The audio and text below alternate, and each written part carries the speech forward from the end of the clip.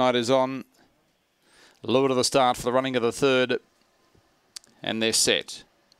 Ready, racing. Hello Izzy jumped quickly. Also fast away was Rolly Bexon. Hunting up on the inside was Commander JJ. Trying to push through was Miss Truffles, who got bumped there. And a bump with Brits. Well back in the field was Mighty Tay around the corner. Hello Izzy held the lead to the outside. Rolly Bexon can't do any more. And Hello Izzy wins by 2. Rolly Bexon second ahead of Commander Jack and Miss Truffles. Then followed by Brits. And last to finish was Mighty Tay.